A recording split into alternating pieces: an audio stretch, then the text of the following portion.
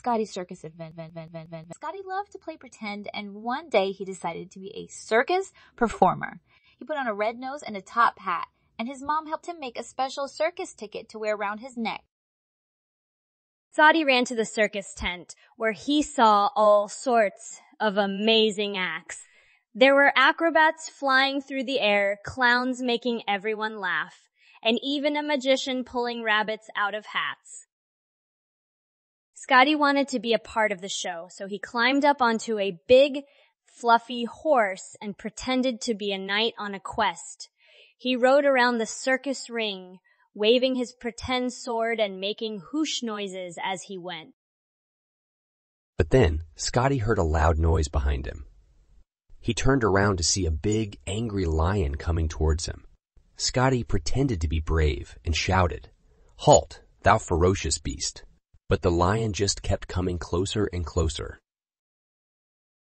Just when Scotty thought he was in big trouble, the circus clowns came to the rescue. They chased the lion away with their silly antics and made everyone laugh.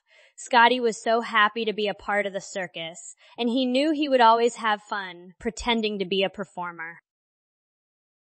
Scotty's circus event. Scotty loved to play pretend, and one day he decided to be a circus performer. He put on a red nose and a top hat, and his mom helped him make a special circus ticket to wear around his neck. Scotty ran to the circus tent, where he saw all sorts of amazing acts. There were acrobats flying through the air, clowns making everyone laugh, and even a magician pulling rabbits out of hats.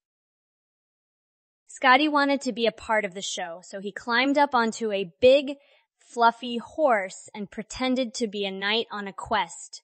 He rode around the circus ring, waving his pretend sword and making whoosh noises as he went. But then, Scotty heard a loud noise behind him. He turned around to see a big, angry lion coming towards him.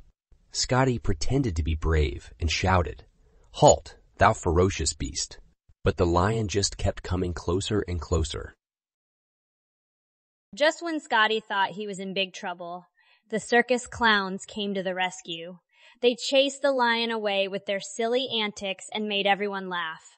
Scotty was so happy to be a part of the circus, and he knew he would always have fun pretending to be a performer.